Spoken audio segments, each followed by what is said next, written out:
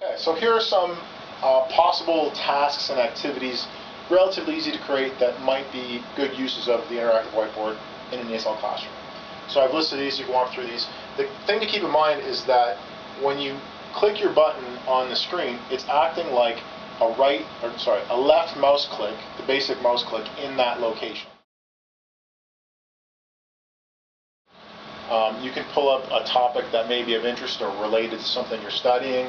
I just did a search for Ohio or a political story, and here it's a story about John McCain. And you can have the students take the pen, come up, and find a structure that you've been studying and highlight it. So, class, has anyone seen any adjective clauses? Well, sure, there's one right here. And you can highlight it. So if there are different things you want them to find in a text, I mean, this could be any text on the internet anywhere, and they could highlight words, double click, or a longer passage if necessary. But something, for example, with adjective order, you give your students a list of adjectives, a couple of sentences, like my teacher is a man, your teacher is a woman, and have the students come up and drag and drop the adjectives in the appropriate order for each sentence. So my teacher is a, what would you like to make in the sentence? Handsome. Handsome. Ugly Canadian. I don't think we have any of those here. But if you double click to highlight the word and then use your mouse to drag it, you could say handsome. Well, you can see class, wrong order. And you could move it, it's not handsome a man, it's a handsome man. Now, I think Microsoft Word usually inserts the spaces, WordPad doesn't. But you get the idea of how you can drag and drop words. Maybe a big handsome man. And so on like this. So it's possible to interact with a text document, but there may be even better ways to interact with text.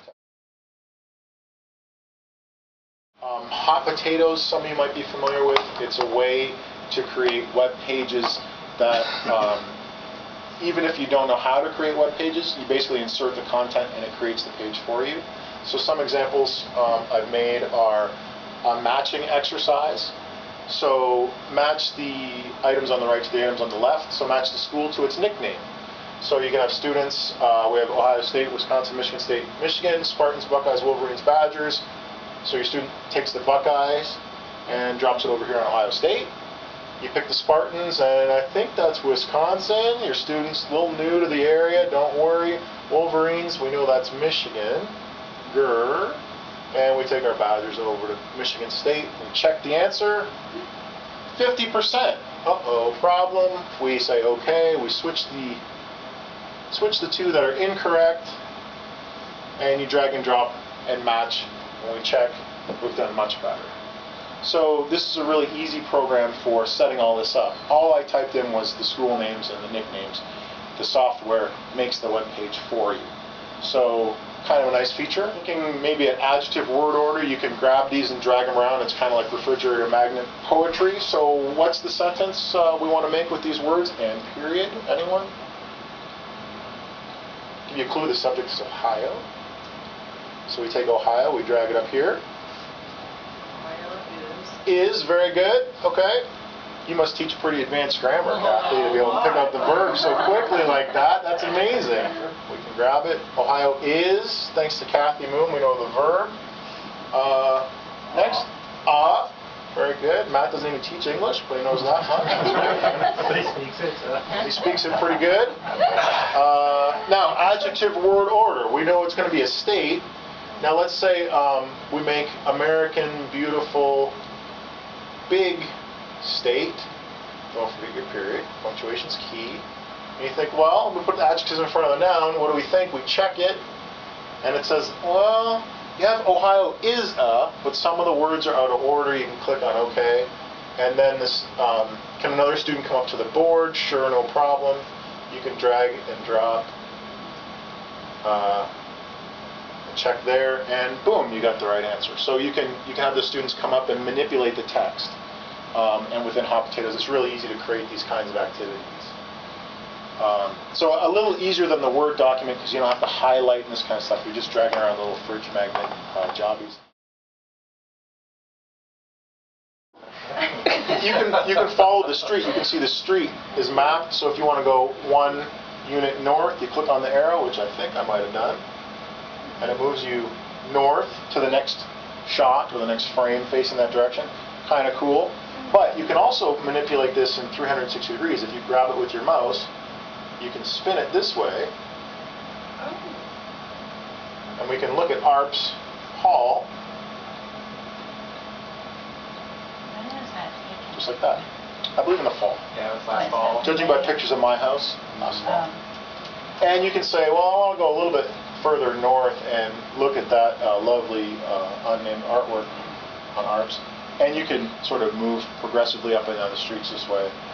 There's a bit of processing time for the camera to come into focus and stuff. But again, you can take it with your mouse, or in my case, my infrared LED pen, and you can move it around and you can look up and down and all these kind of things. There's a bit of lag for us, but really kind of a neat way to interact with this sort of 360-degree view of your neighborhood.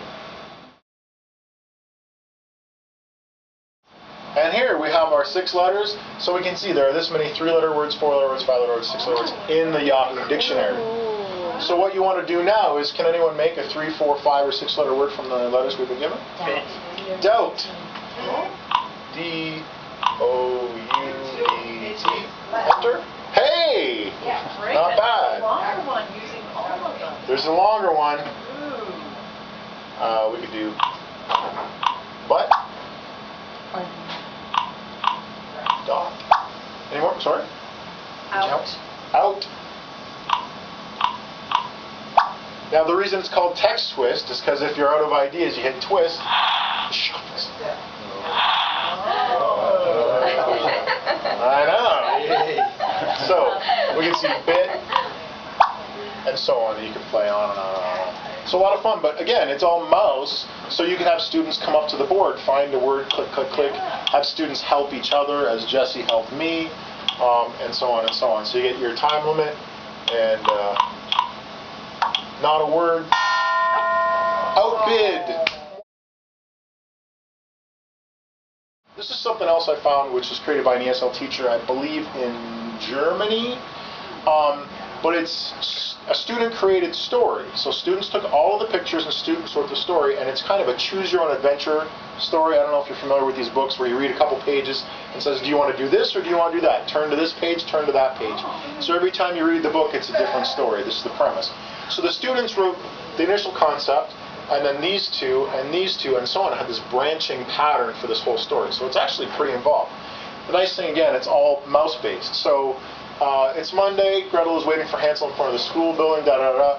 Do we want to make it a love story? Do we want to make it a detective story?